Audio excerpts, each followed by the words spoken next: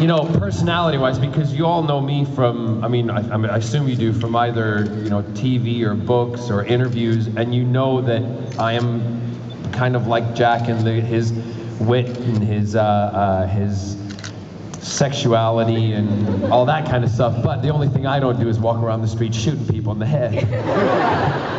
Although it seems to be a thing right now on the news. Yeah. But so that's it. I think that's important, and that's what makes the characters and the character in shows for you guys good, because you get to see personality rather than something that is created.